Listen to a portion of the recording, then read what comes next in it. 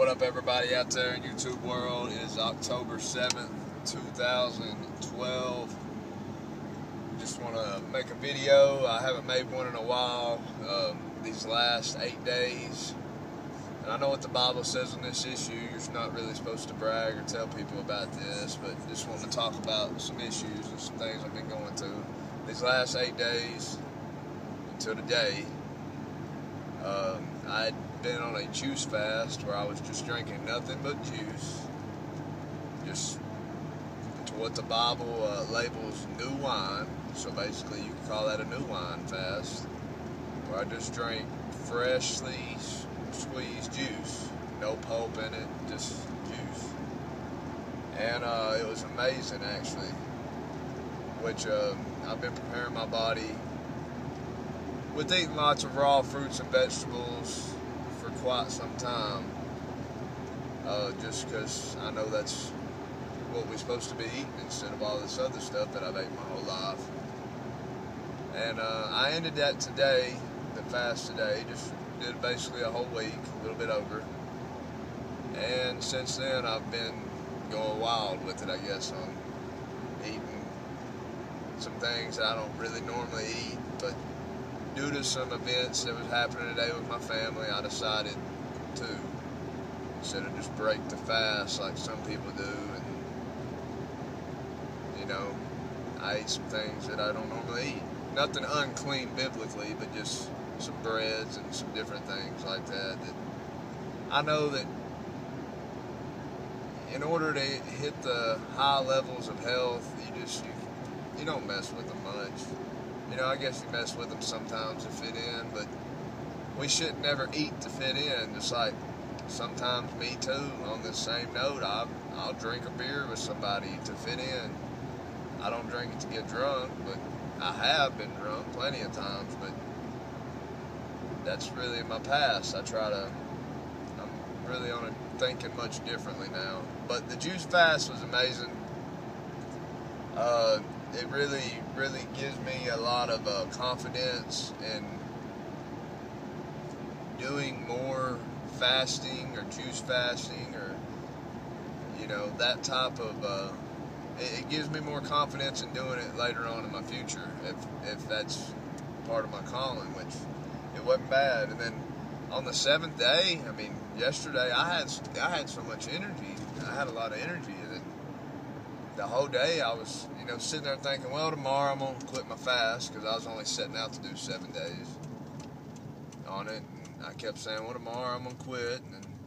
But then I had so much energy. So I had like this war going on in my head saying, you know, don't end that juice fast tomorrow. Keep going. See how this is. Keep going with it. You know, you're only starting to break the ice, which I know I probably am.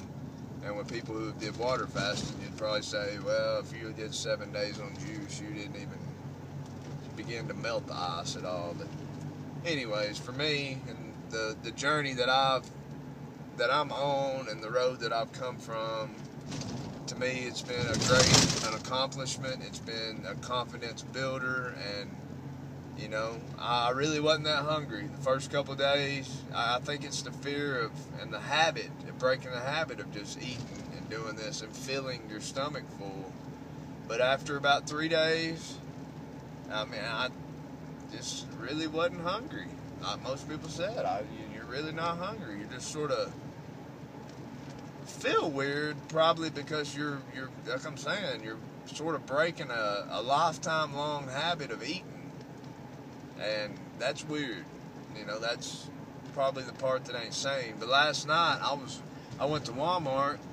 It was my last, you know, I guess 12 hours on the juice fast. And I was picking up some more fruits and vegetables. And as I was walking through there, I just started thinking how insane I was. How, you know, not eating and doing all this. I was like, this is not sane. This is...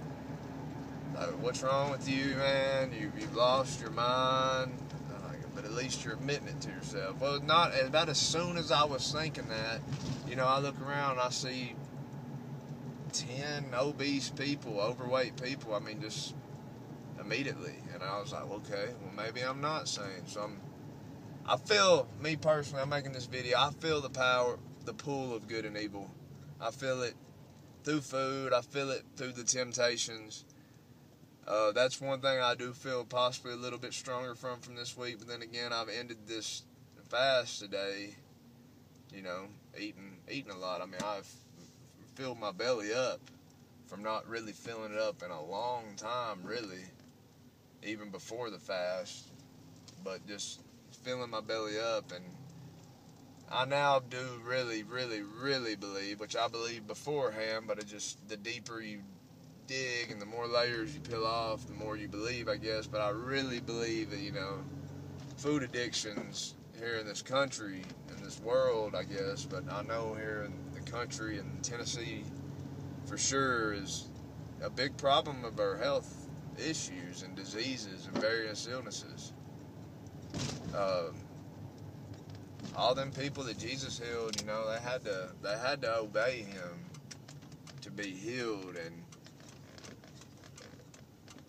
some people try to say there's no food laws or anything left in the Bible, but I just, from how we read, we're supposed to be clean. It says to be clean. And if you can explain to me how somebody can be clean eating unclean foods that God said never to even touch, then I guess you'll be doing a good job. But I'm making this video because I want to encourage people, and at least let them know. I mean, you can, if you plan it out and you got a juicer and you got access to fresh fruits and vegetables and you got the time and energy to put into it, and to actually doing a juice fast or a juice feast, however you look at it, I would encourage it. I don't have all the answers. I can help people with tips and ideas of what I've did throughout the 8 days that I was on it. Other than that, I know there's a lot of experts in this field, and that was my first time. So I'm no longer a virgin at doing at least a week on juice. I look forward to going further in the future and getting more work done, but I'm basically doing this for spiritual reasons would be the number one reason, which is amazing, really, of the peace and something that's missing when you're not eating, I guess. But that what's missing is like a lot of, it's like that's calm. And maybe that's the grinding in your stomach. And maybe all that. Maybe that process ain't going on, and then you just got this calm sense of peace about you that will make you feel more spiritual when you're not actually eating. Now with juicing, you're getting, loads of nutrients and minerals and vitamins. It ain't like water fasting, which is controversial. But juicing's controversial too. But as for me, for my first time, I think it's awesome. And I wouldn't have been trying it if I didn't think it was going to be awesome. It was a challenge, but it was fun. It was fun challenging myself. Nope, you ain't eating. You're just just drinking. But every time I started to feel hungry, I drank juice. I didn't limit myself. I know some people say drink 64 ounces a day. I think some days I might have drank 128 ounces of juice. I might have drank more than that. A couple of them days I might have just drank 64. It was however I felt at the time, and that's sort of how you got to base it. If you're losing weight and doing it, there's different reasons to do a juice fast. I didn't do it for weight loss. I've already lost all my weight in the last 3 years by converting over from the American diet to tons of fruits and vegetables. I do sometimes still cheat. I'm not a perfect raw vegan or labeled vegetarian or anything like that. I will eat foods on occasion, but I have, according to the Bible, cut out all the unclean foods that were labeled. And I'm working on eating cleaner and cleaner every day. Because I know cooked foods, and I know when I eat them, I know how they make me feel. I know how they automatically bring the energy level down. You just feel the volume knob just swivel from 11 to 2. Quickly. But I think it's important to have a social life in order to be able to mingle with others and to plant them seeds for the kingdom, because Jesus is coming back soon, and I expect us to be obeying what he did to the best of our ability. And eating is one example he did leave. Some of the foods people eat, he didn't eat. And some of them, we need to ask ourselves why our Lord did not eat them foods. But right now I'm done with this video. I just wanted to check in. I hope everybody's having a lovely day. I hope everybody's wonderful. I'm just trying to encourage people to love themselves. It's a very important thing, and a lot of people don't actually love themselves. And we're never going to be able to love others and treat others kindly if we don't take care of our own temple first, or the temple of God. It's not our own temple.